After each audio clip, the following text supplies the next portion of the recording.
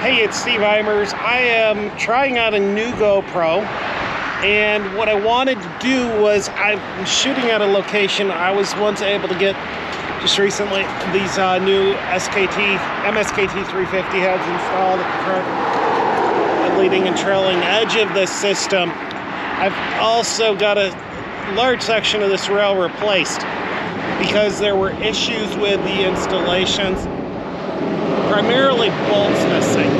So what I've been doing, I found that I myself, along with most of the people in DOTs within the industry, we're all focused on the first 50 feet within the guardrail.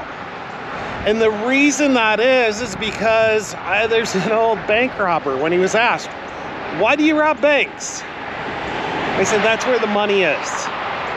And I think for me personally, of course, I focus at the beginning of the rail because that's where my daughter was killed. But I think the industry as a whole focuses at the beginning of the rail because that's where the money is. The problem is that people are dying when they hit guardrail, not just here at the beginning, but all the way down.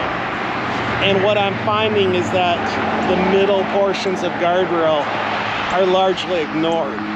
I've seen over and over where we have work that's been done, sometimes by a culvert contractor or a utilities contractor. Anyone that isn't used to working on guardrail, it was necessary for them to remove a section of the guardrail. They didn't get it reinstalled properly. Sometimes it's just somebody making a repair and they don't know what they're doing. You have to make that seam properly. You can't add washers where they don't belong. You can't use hardware that doesn't belong. And every single bolt that has to be connected must be connected. So I have seen unbolted rail on the Cherry Hollow Skyway where you might have a several 100-foot drop off. I've seen unbolted rail right here where the consequences would be rupture into a very deep culvert and likely death. I've seen it in Washington, D.C. I've seen it in Maryland. There was a deadly elephant trap up in Virginia I just inspected. Over and over, I am seeing this issue where rail is left unbolted. And at that point, all we have is window dressing. So what I really want to do is, just by sharing this video, one, test out my GoPro, but two, I want to get DOT workers to open their eyes and see, watch, look out for the connections all along the post. You're not going to be able to do this completely by drive-bys, but what I can tell you is when they aren't connected, you will see just a little gap. It's a little gap, but if you're looking, you'll see it.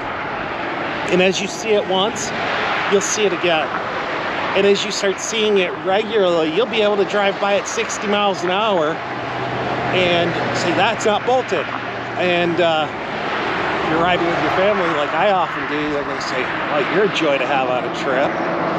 But develop your skills and get those fixed, because at some point, guardrail is like a watchman.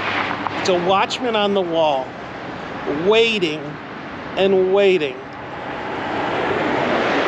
for a single point in time, for a single impact. And when that impact comes, it's got to be able to perform. For years, sometimes decades, it will sit there and it's just sitting there for that one moment in time. If it's not bolted, it will not perform properly and somebody may die. One bolt can kill you.